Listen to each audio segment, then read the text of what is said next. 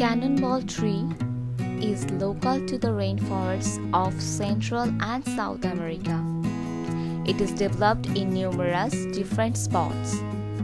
It grows up to 35 meters in stature.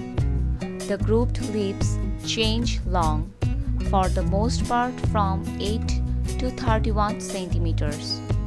However, coming to up to 57. The blooms are conceived in vast cluster up to 80 meters in length.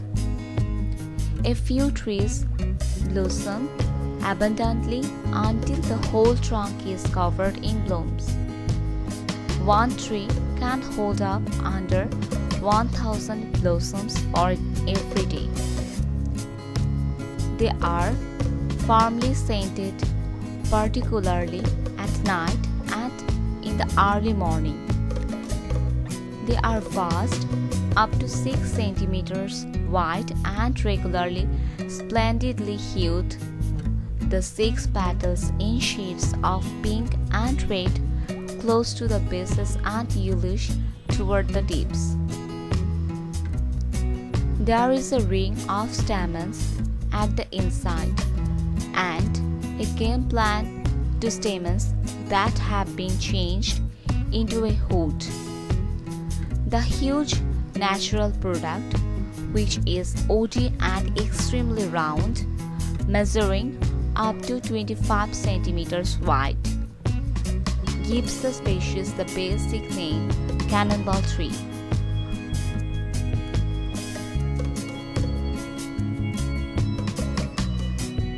A littler organic product contains maybe 65 seeds, while an extensive one can have 550.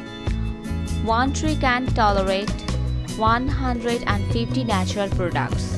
The organic product takes up to a year to develop in many territories, now and then the length of a year and a half.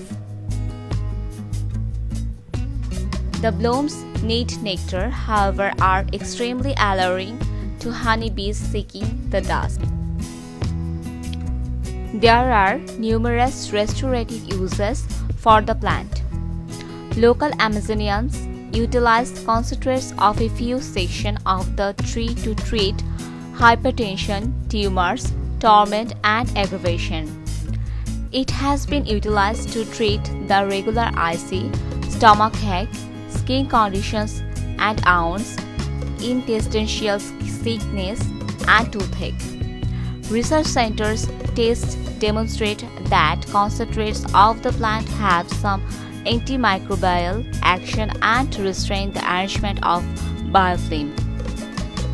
Thanks a lot for watching this video. If you like it, please subscribe it and put your valuable comments on it.